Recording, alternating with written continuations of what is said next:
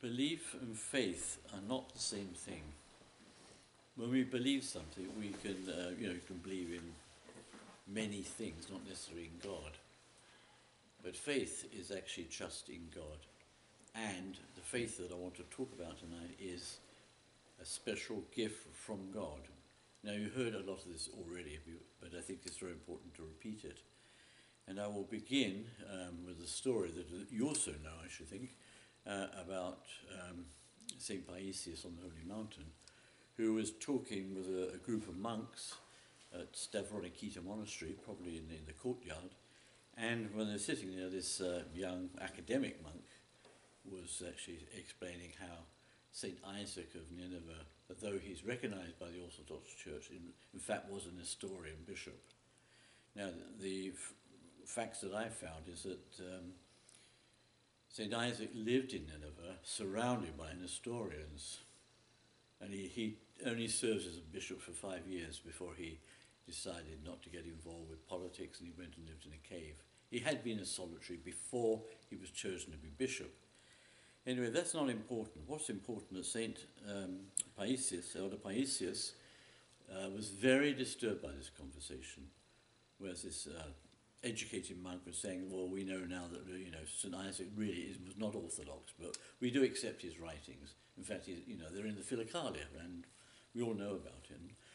And St Paisios was very upset by this, to the degree that he got up and left. And he went back up the hill to his Kellyon, his little cell, and on the way he saw a procession of monks coming down, quite a large group, and so he stood to one side to let them go past, and as they went past, they stopped. And one of them came out of the group and went up to him and said, "I am Orthodox." And then the whole group disappeared. So let's start on that premise, all right? Faith.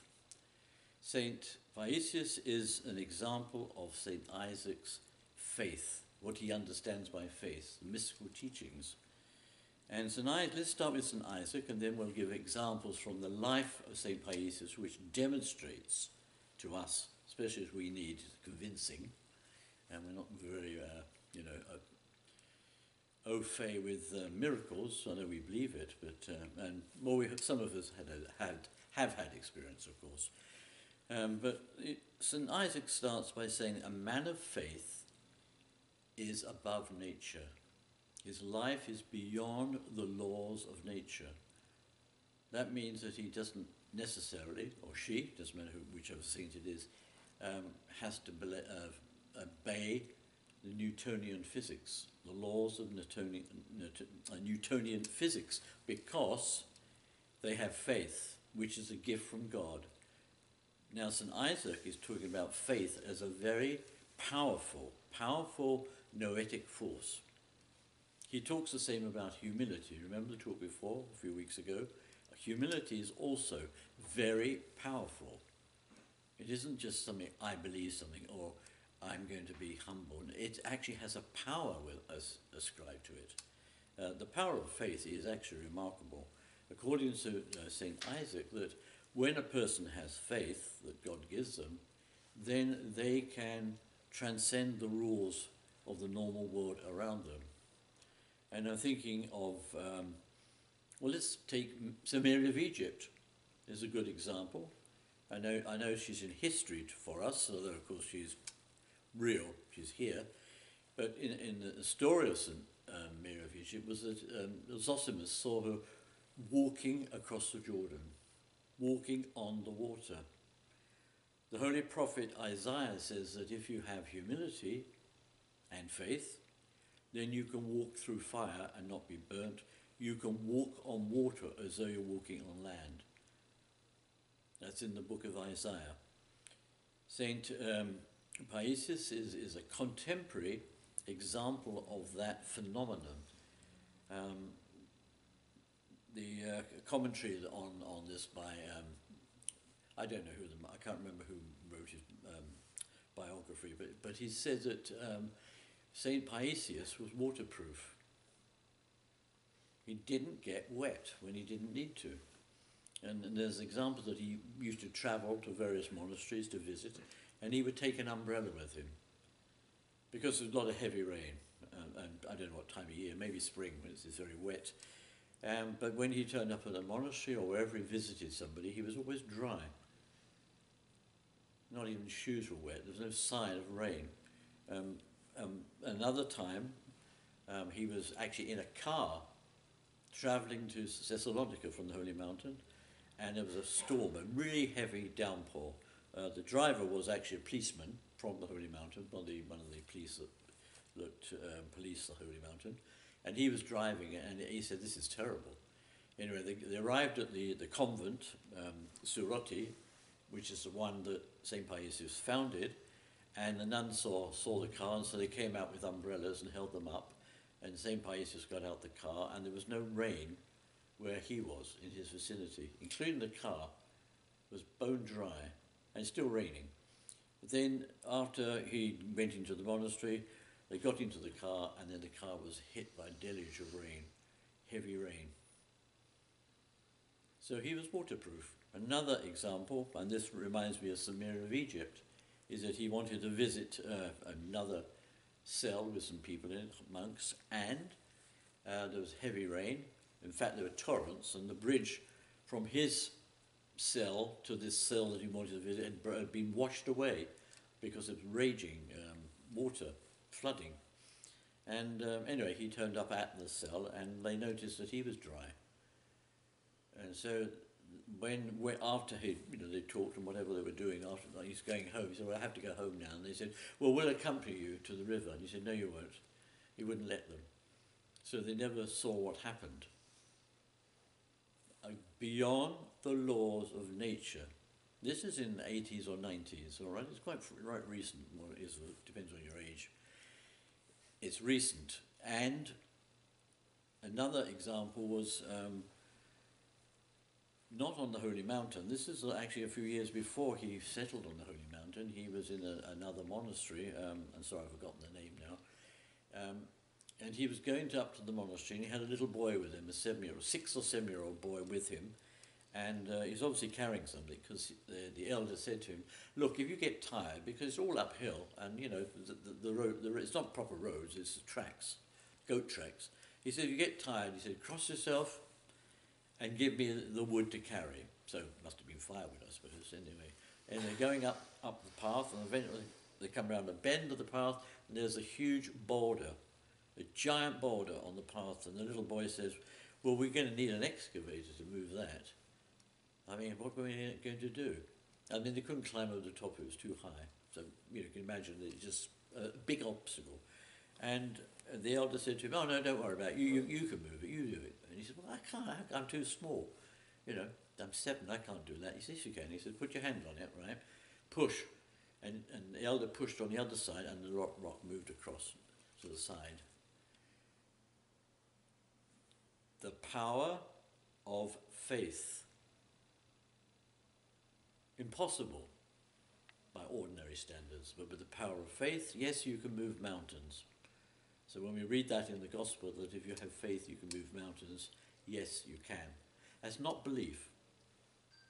It's faith, which is a much stronger and deeper, and a gift from God, a divine gift. St. Isaac says, "A man of faith lives constantly in the presence of God." He has an encounter with God. It is an experiential encounter with the divine. So he's always in touch with God, all the time. There's which I thought was a legend, actually. It's written in one of the books on the Holy Mountain, that there are invisible ascetics. These are ascetics that nobody can see, so how do we know they exist? Well, sometimes they appear, but we don't know where they live or where they go. They're not visible.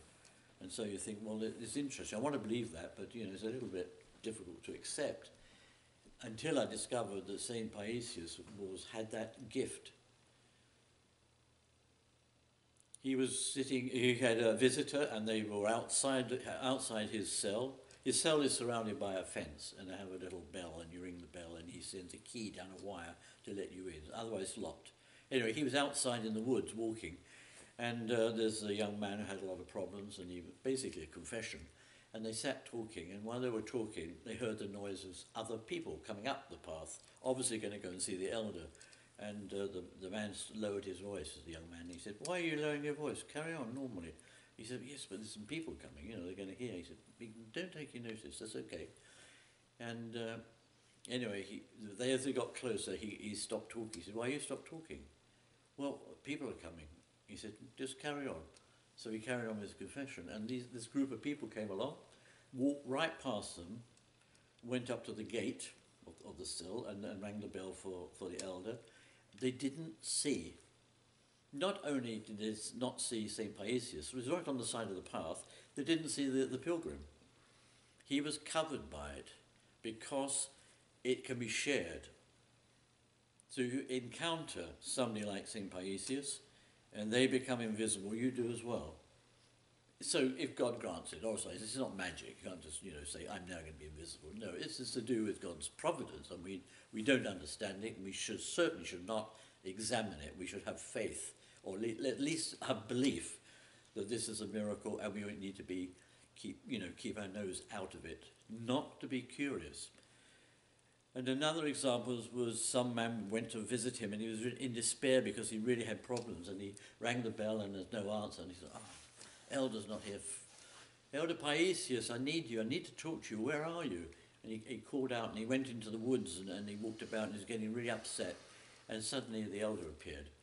And he was shocked by this. He jumped out of his skin. He said, "Where were you?" He said, "No, I was here all the time. But you didn't see me." Now, if anybody in normal life said you didn't see me, you would think that you were behind a tree or something, or you weren't looking in the right direction. No, he was invisible. How invisible? You couldn't see him. And there was a little bit of humour with it as well, because he would sometimes appear when people weren't expecting it, and smile, and then return to what we call normal.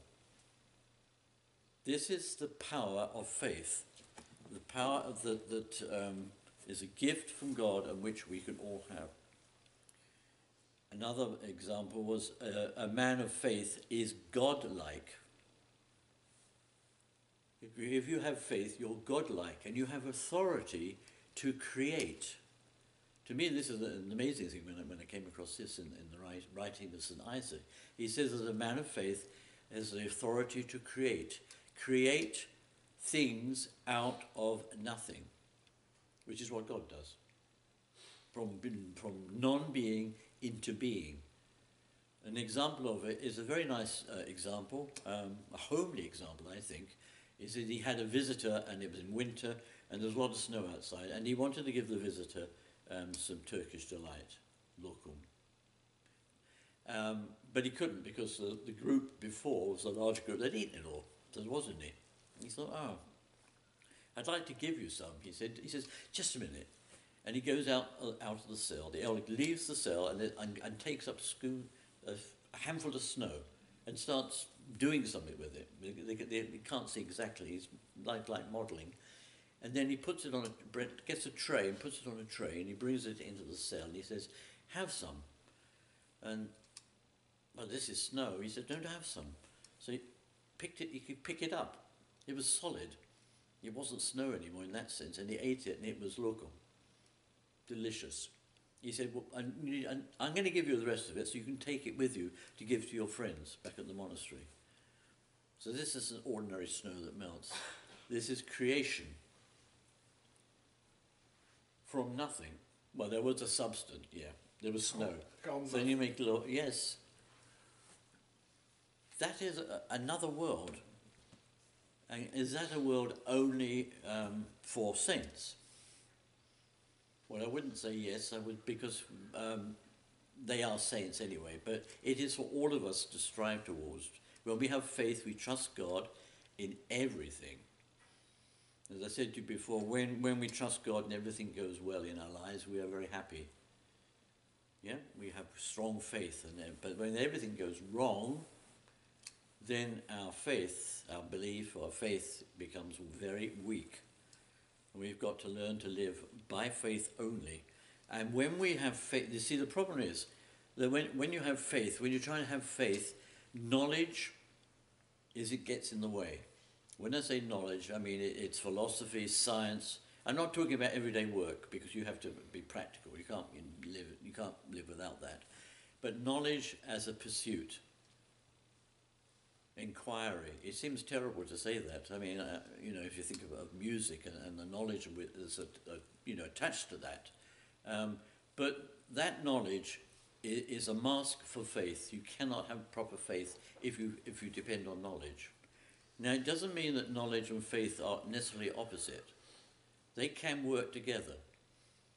And an example I gave before, was I make the bread for the altar, the prosera. Okay, I'm going to make some on Friday for the weekend and for the following weeks. And that's bread, flour, water, and yeast, and all the things, and I follow a recipe. That's knowledge. I'm following a recipe. I'm doing an order of things. I make it, I bake it. I bring it to church, but the moment in the liturgy, that bread becomes the body of Christ. That is faith. When you see it in the chalice, if you see it when I commune, it's bread and wine. But it isn't. It's both. It's faith, which is mystical, and it's knowledge, which is practical. You have to know how to bake prosera, otherwise you can't make it. You have to have that knowledge. Now that's a very simple example, but we need to apply that to life, to our work, to our relationships with people, because that's very important. In our relationships, yes, we have knowledge, but we also have to have faith, and we have to believe that if we pray for somebody, that is far better than giving them, some advice. And sometimes you can't, because people are objectionable. They won't listen to you. But you can pray for them. And prayer is far more powerful than knowledge. And take, for example, a mother praying for her children is very powerful, extremely powerful. It's much better than telling the kids what to do. I'm not saying that you should be without discipline, but sometimes you know that sometimes you just can't get through, and the answer is to pray, because that is far more powerful than having a discussion about things or trying to correct somebody.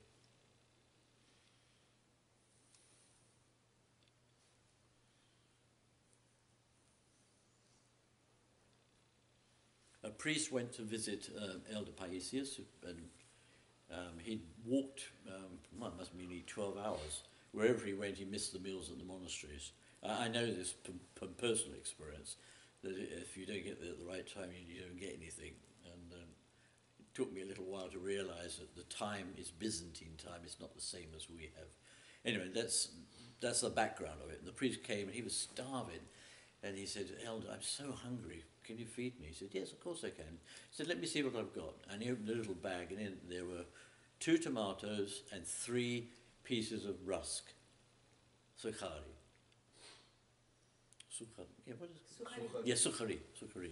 Dry bread. 3 pieces and 2 tomatoes. And the priest looked at it. He said, "Well, I can eat 20 of those." He said, "Well, bless the food. You're a priest." He read a prayer, and then he asked the priest to bless it. "You bless the food," so he blessed it. He ate 1 tomato. He couldn't eat the second one. He was too full. And the bread, he ate half a rusk. He was full up. He said, "I can't eat anymore."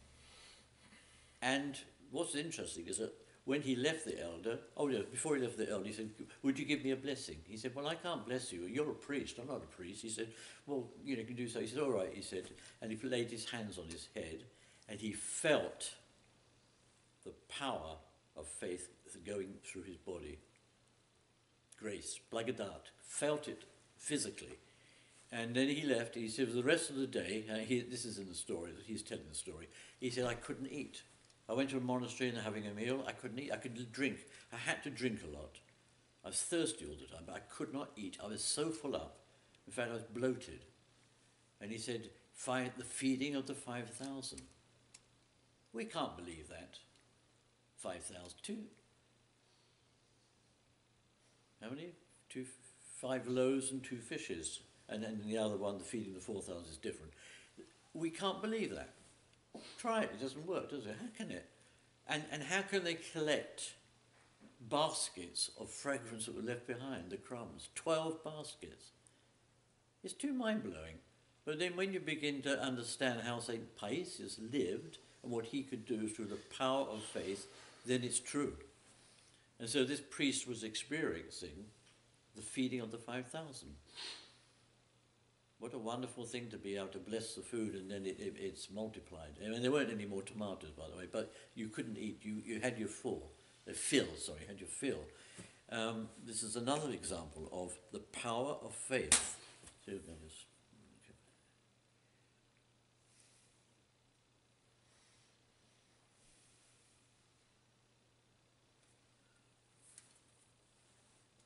I think it's wonderful in our time to have St Paisios, to be a living example, and I think it's wonderful, the living example of what St Isaac wrote. Here's the faith, this is what a man of faith is, and here's St Paisios doing it. And they were close, and I think it's wonderful that he appeared to St Paisios. And you know, of course, there's other things of St Paisios being in two places at once.